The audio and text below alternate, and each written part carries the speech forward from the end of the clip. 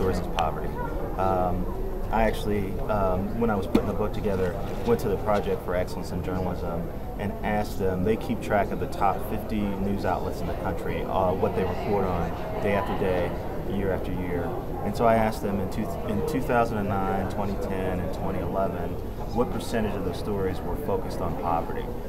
Not stories about the economy, but stories about poverty.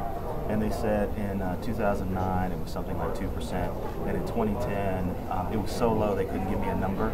They could only say that it was just above zero. So it's obvious that the American media is not really focused on poverty. We don't know the poor as a result.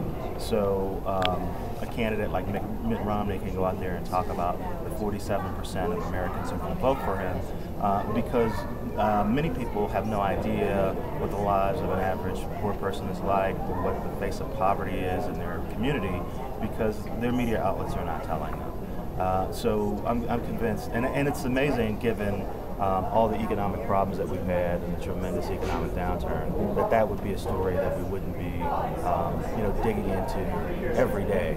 But every day you hear about the stock market, every day you hear about what the president's doing or what Congress is doing. You don't even hear about poverty every week on most news shows. So I think that's a serious problem.